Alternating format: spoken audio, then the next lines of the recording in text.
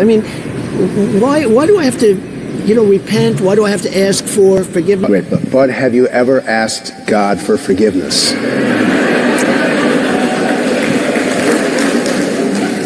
I'm not sure I have. I just go and try and do a better job from there. I don't think so. I think if I do something wrong, I think I just try and make it right.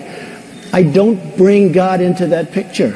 I try and lead a life where I don't have to ask God for forgiveness. I want to ask you about faith, because you talked about this on Saturday at this Faith and Values Forum, and I think a lot of people haven't heard you talk about it and we're really interested. Okay, fine. In Iowa. And by the way, I was very well received.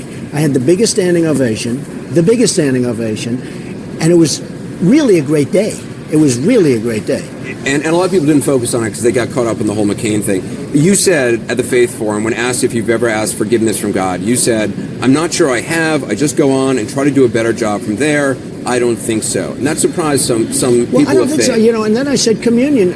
I go to communion, and that's asking forgiveness. In my for you, opinion, that's what. Well, it's a form of asking for forgiveness. Yes, communion. And I go to church a lot. And I'm Protestant. I'm Presbyterian. But the idea of asking for forgiveness, that's not a central. Is that a central tenet for you? Is that something that just? I like to work where I don't really have to ask for. I like to do the right thing where I don't have to actually ask for forgiveness. Does that make sense to you? Where you don't make such bad things that you don't have to ask for forgiveness. I mean, I try and lead a life where I don't have to ask God for forgiveness. But I'm Protestant. I'm Presbyterian, which a lot of people are surprised to hear. I go to church. The great Norman Vincent Peale was my minister for years. The Power of Positive Thinking was fantastic. And so for forgiveness, that notion of forgiveness, that's not a central. Well, I try not to make mistakes where I have to ask for forgiveness, for one thing. So when I'm asked a question like that, it's like, I don't like to make a lot of mistakes. So, and I would never ask the detail, but the idea of repentance, is that something that's important to you? I think repenting is terrific. But do you feel the need to?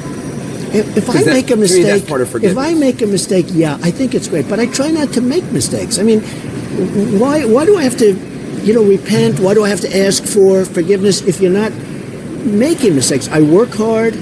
I'm an honorable person. I have thousands of people that work for me. I've employed tens of thousands of people over the years. You give millions to charity. I built the Vietnam Memorial in Lower Manhattan with a small group of people. At the Faith Forum, you talked about communion, the Eucharist, the Lord's Supper. Different faiths call it different things. You said that you drink my little wine and have my little cracker. We were having fun. The room laughed. We were all together. But some people of faith there said that they didn't say that at all. Well, when I left, I saw people. I got the biggest ovation of the weekend. I saw people, and I saw how a couple of reporters made a big deal out of that. We were having fun when I said, I drink the wine, I eat the cracker. But we're talking about communion. And you know what? The whole room was laughing. And they're religious people, and they're great people. They're great people. But the whole room was laughing. Eric